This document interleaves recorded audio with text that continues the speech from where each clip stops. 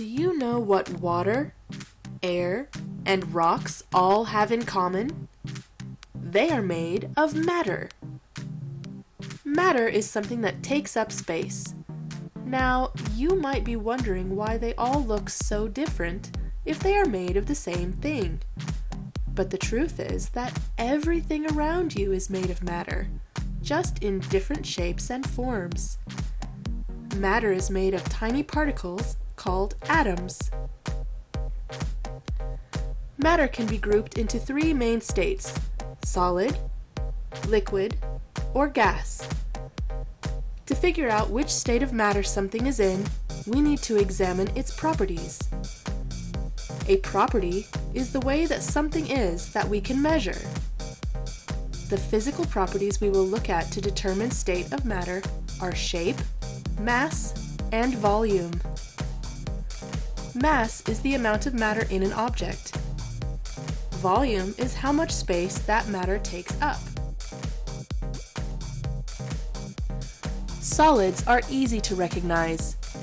Rocks, apples, pencils, and plants are all examples of solid objects. A solid object has a definite shape that doesn't change when you move it or put it in a container.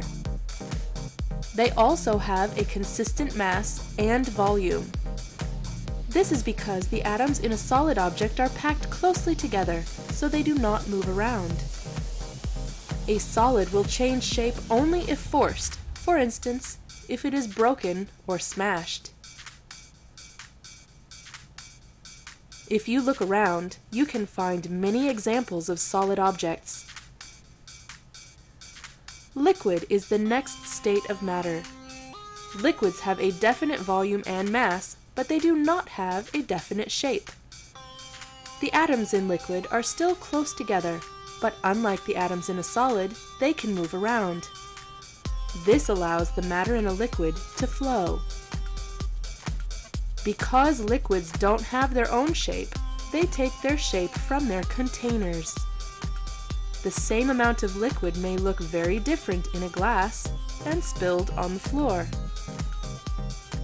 You can find examples of liquids around you too. Water, milk, and juice are just some of the liquids you might find. The third state of matter is gas.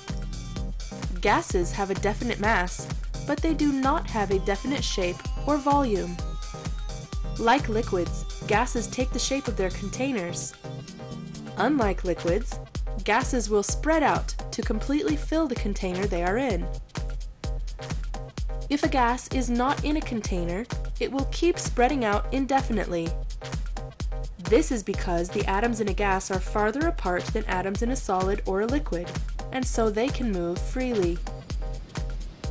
The air you breathe is an example of a gas.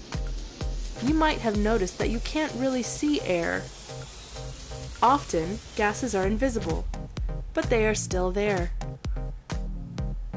There are many different types of gases in the Earth's atmosphere, like oxygen, nitrogen, carbon dioxide, helium, and water vapor. Sometimes matter can change from one state to another. Water is a very good example of this. When water is frozen into ice, it is a solid. When it melts back into water, it is a liquid.